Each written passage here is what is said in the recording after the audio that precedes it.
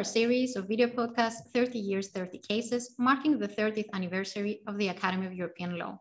My name is Anastasia Pata. I'm a senior lawyer in the private law section of the Academy. In this podcast, we feature a judgment from the year 2009 in the joint cases number C-402/07 and C-432/07, also the so-called Sturgeon and Other cases. This judgment was delivered by the Court of Justice on the 19th of November 2009 and is a landmark case for consumer protection. These two references for a preliminary ruling concerned the interpretation of Regulation number 261/2004 on air passengers' rights, and more concretely, the concepts of delay, cancellation, and extraordinary circumstances, and the right to compensation in the event of delay. It is my pleasure to welcome and introduce our guest speaker, Mr. Stephen Mason.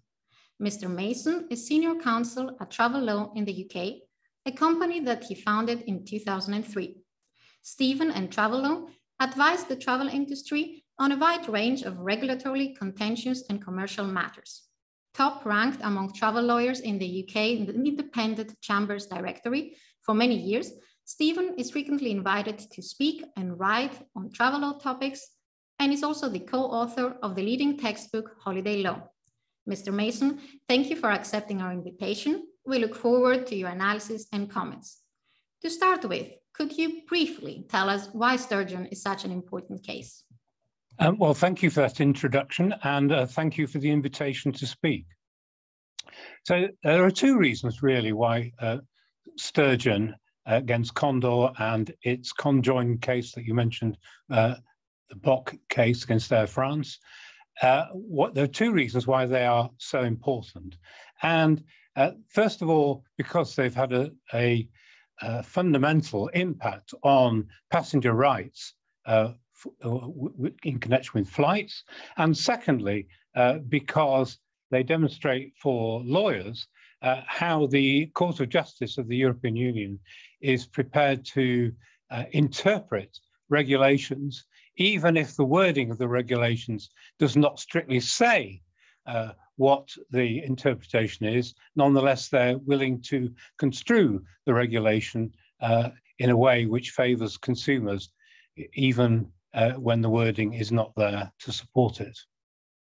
What were the actual facts in the main proceedings, and what questions were referred for a preliminary ruling by the national courts? So, the actual facts are quite important, so I will just go into them in a little detail. So, the Sturgeons booked flights from return flights from Frankfurt in Germany to Toronto in Canada. And when it came to their return journey, they checked in for the return flight, but after checking in, they were told that the flight was cancelled. That word cancelled also appeared on the departure board at the airport. They were then given their luggage back, and they were taken to a hotel to stay overnight. The next day, they went back to the airport and they checked in at a different desk, and they were put on a flight which had the same number as the flight from the previous day. And there wasn't any additional flight that day.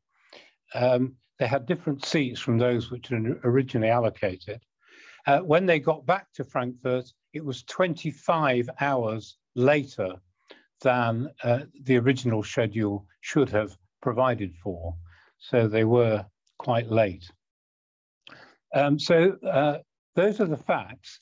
And the Sturgeons brought a claim in the German courts, and the German courts referred the matter to the CJEU. And there were three questions which arose. Before I say what those three questions are, I should say that cancellation is defined in the regulation 261 as meaning the non-operation of a flight which was previously planned and on which at least one place was reserved. And I should then say that as far as delay is concerned, there is no definition of the word delay in the regulation. So with that background, what were the three questions? The three questions were, one, whether a flight delay must be regarded as a flight cancellation for the purposes of Regulation 261, where the delay is long. Second question, whether the regulation must be interpreted as meaning that passengers whose flights are delayed may receive compensation as laid down in Article 7 of the regulation.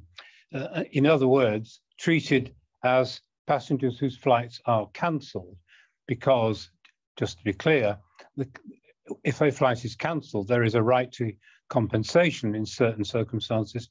If a flight is delayed, and you read the wording of the regulation, it does not provide for compensation at all.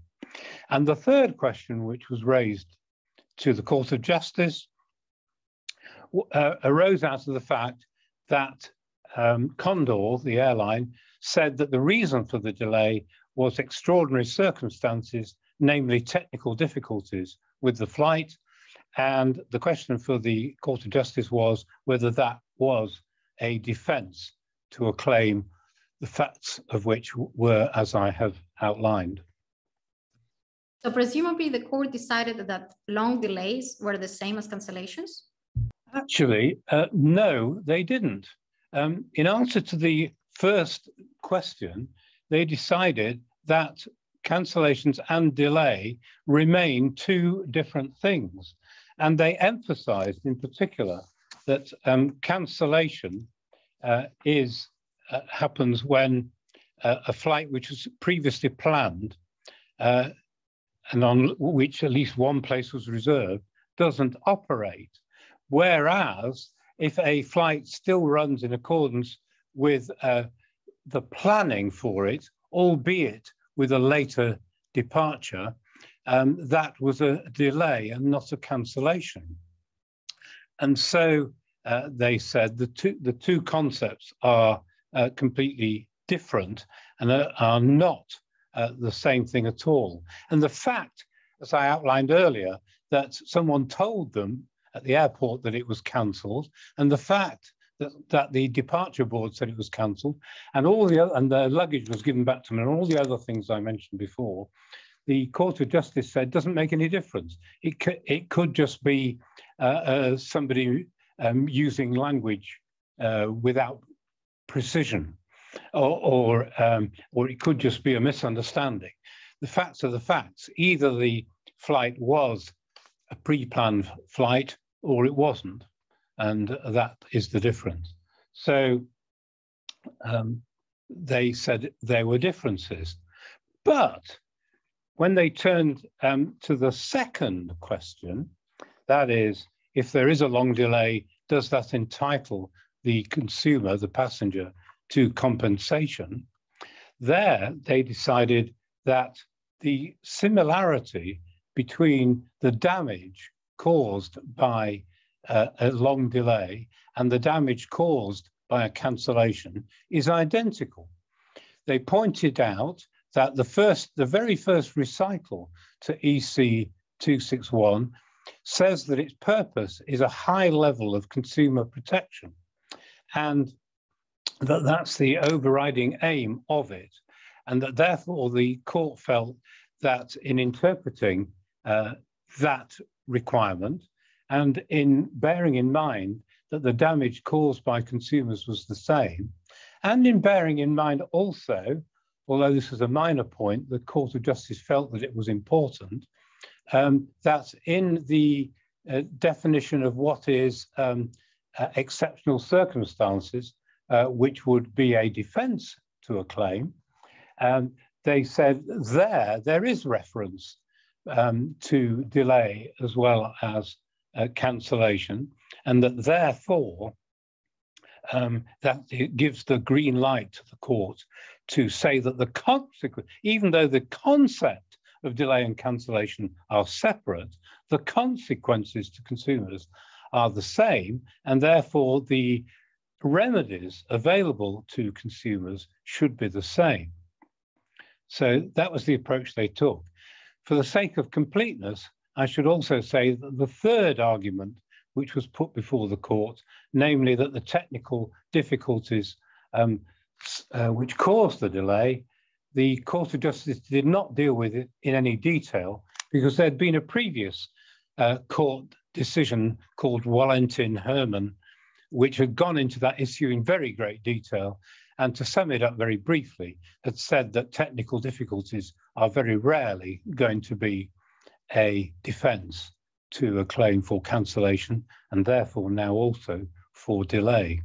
So they decided that consumers who suffered a delay of at least 3 hours in their arrival time at the destination should receive compensation in line with the compensation set out in Article 7 of the regulation, which, as a lot of people already know, there are 3 bands, 250 euros and 400 and 600 euros, depending on the length of the flight.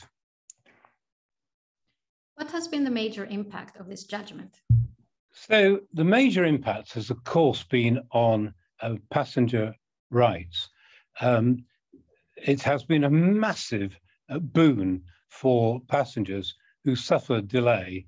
And the fact of the matter is that historically, delay has been a much more common problem which consumers encounter than cancellation or indeed denied boarding, the other area which this regulation deals with.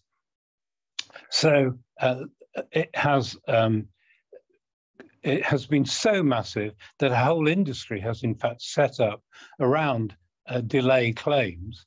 And in the UK and in other countries as well, I believe, there have sprung up specialist law firms which exist purely to bring airline delay claims against airlines on behalf of passengers and consumers, sometimes as individual claims, sometimes as group actions. And passenger rights are being enforced in this way. It is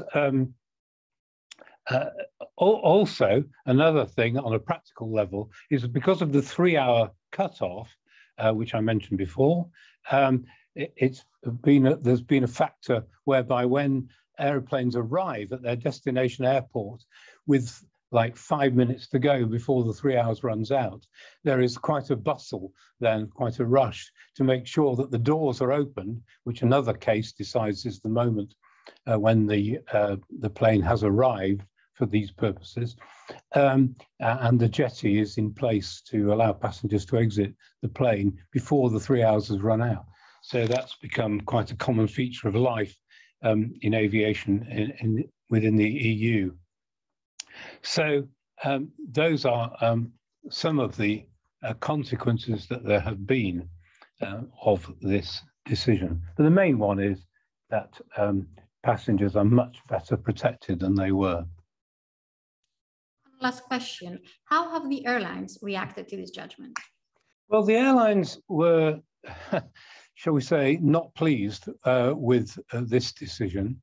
And indeed, a couple of years later, a group of airlines, including Lufthansa, TUI, and British Airways, took a case to the Grand Chamber of the Court of Justice to suggest that the Sturgeon case was ultra vires. In other words, it exceeded the powers of the Court of Justice because of the way in which it approached the wording or the lack of wording in the regulation about delay and compensation. However, the airlines lost that case, and so the Sturgeon case has ruled supreme since that time. It is a matter, I think, of some disappointment that whereas, for example, in many train companies, if there is a delay, it is extremely easy for consumers to obtain compensation for that long delay with almost just one click of the mouse on their computers. With airline delays, the airlines have continued to put barriers in the way of consumers making claims. And so the battles have continued with the law firms I mentioned earlier and with consumers on one side and with airlines on the other. But I think I don't want to tar all the airlines with the same brush. There are some notable airlines of whom what I've just said is true, but there are also some airlines who have taken their new responsibilities since Sturgeon very much on board and complied with it very willingly and very fully.